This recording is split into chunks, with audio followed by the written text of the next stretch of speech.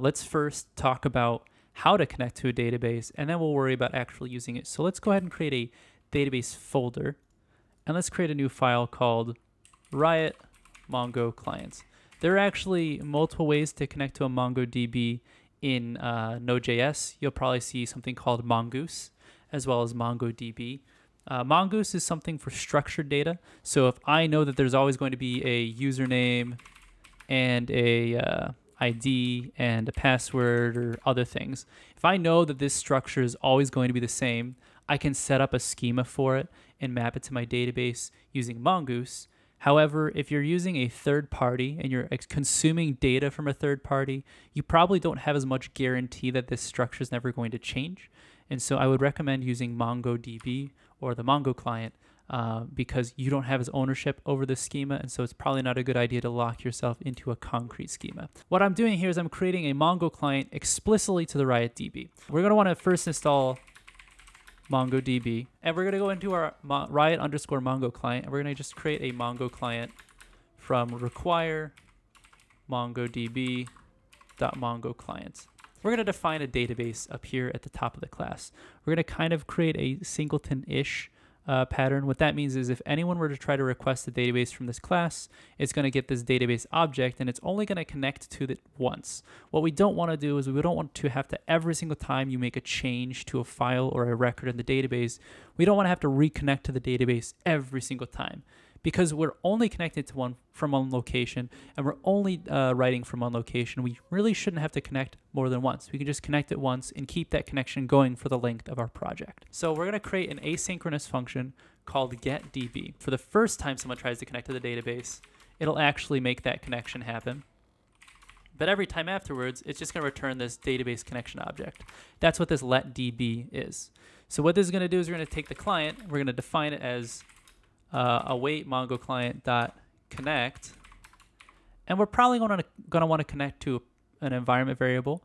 If you've got MongoDB installed and it's running, so if you go to your services and you've got MongoDB running as one of your services here, mine's currently running, you likely have it at localhost. If I open up my MongoDB community, which should come with that MongoDB community package that I recommended you download in our first video. So you see this connection string right here. It's just MongoDB localhost 27, etc.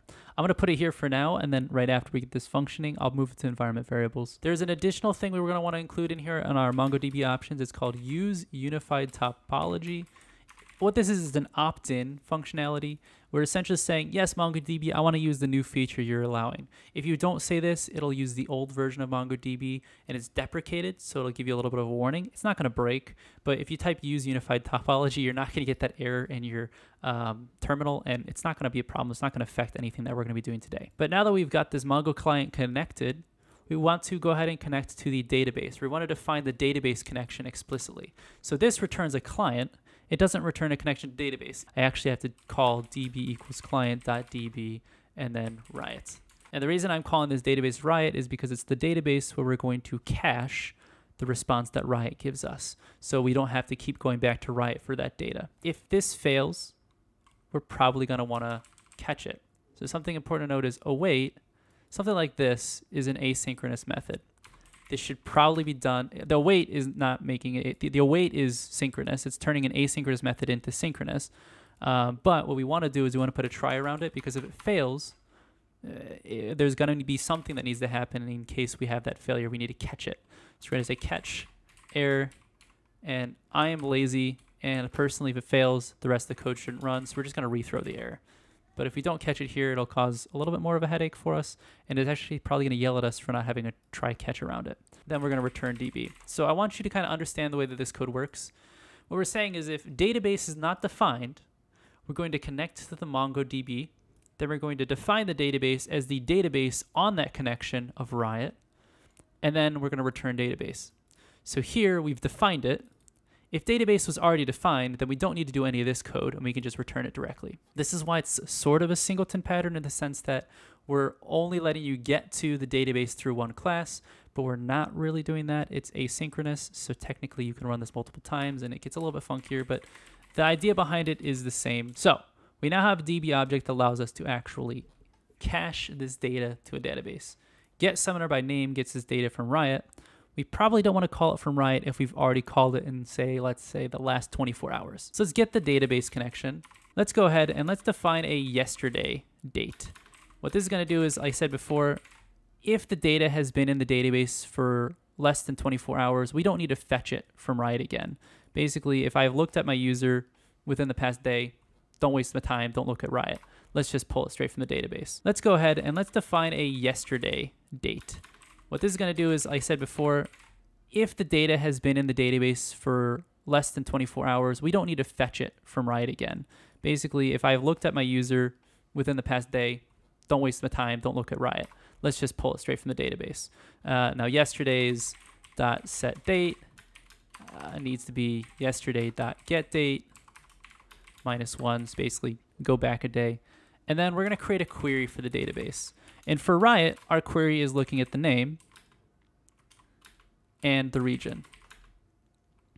And because we want to also check to make sure that it's been within the past 24 hours, let's add a last modified field. And we're going to do something funky with this. We're actually going to do something funky with all three of these. We're going to use regular expressions for the name and region. What we're doing here is we're actually creating a regular expression to just make sure we're only looking at case-insensitive queries for summoner name and region. The reason I say that is because Riot doesn't care whether or not you are capital letters or lowercase letters or funky letters across the board. If I'm making my request here and I decide to capitalize the G, I'm going to get the same exact response from Riot as I did without that capitalized G. So something important to note is the capitalization here shouldn't matter. So we're going to go ahead and take a regular expression and convert this to lowercase, or case insensitive is what this I means on the summoner name. So we're looking for a summoner name that matches this string exactly. So starts, then there's the summoner name variable, then ends. That's what these characters mean. So starts, ends, and then case insensitive. We're going to do the exact same thing on the region, only we're going to obviously put the region variable in that regular expression. And then last modified, this is actually a comparison operator we want to do within MongoDB. So we're going to do, this is kind of a funky mnemonic, but it stands for greater than or equal to yesterday. So what we're saying here is the name has to match summoner name, which is our input to this method. That's case insensitive. The region has to match the region, case insensitive, and the last modified field has to be greater than or equal to yesterday, meaning it has to be today or within the past 24 hours. Then we also want to define something called our find options. This is something that's kind of funky with MongoDB, but every time you insert something into MongoDB, it also defines a field called _ID. That's the document ID. We probably don't want to see that on our data, on our response. It's just probably going to confuse people. So we're going to do something called, we're going to add a projection. And that what that does is it says we're going to project our response with the ID of false, meaning we don't want to include that _ID field. And now we're going to define something called a summoner document. The reason why we do let summoner doc first is because we're going to want to return this eventually. So rather than return response.data, let's return summoner doc. We want to define it beforehand because we might want to overwrite it later on when we actually pull data from Riot. So we're going to do db.collection of summoners. This collection doesn't exist yet, but it will eventually. And we're going to find one where it matches our query. And we want to apply our find options, which would just be get rid of that ID field. An error does not occur if we don't find the document. It's only if we can't connect to the database. Let's just store the error for now. And now, at this point, if summoner document exists, then we got the summoner. So in other words, there was already data in the database. So just return it. Don't actually call Riot. We don't need to do an else because we would have returned before that else. So we can just write the rest of the code for in the event that we didn't find the summoner document. So all code after this line is a case where summoner doc was not in MongoDB. Something important to note is we could have had a summoner document that was older than 24 hours, but it didn't return here because our query explicitly said that that last modified field needed to be within the past 24 hours. So I'm going to do something funky here. We're actually going to delete query.lastModified. And you'll understand why we do that in just a second, so don't worry too much. But now let's go ahead and create a response. Let response. And we can then go ahead and do the exact same thing. we're going to do best practice. We're going to put this within a try loop. So actually, I can probably just leave that, right? Try. It's not a try loop. It's a try catch thing. I don't know why I'm having so much trouble with what that's actually called. And throw error. What this is doing is now we're saying, okay, try to get the data from Riot. If we can't, throw an error. And if we get a response, we now know that rest.data contains our summoner data. But we want to write that in the database before we return it back to our user. So we're going to create a doc update equals, we're going to define the set value as our response.data. And we're also going to define current data, or current date, our last modified date. So what this is going to say is we're going to set the values in a document to response.data, and then we're also going to additionally set the last modified date to the current date. Then we're saying constant update options equals, and we're going to do something called an upsert. What this does is it says if the document already exists, update it, otherwise insert.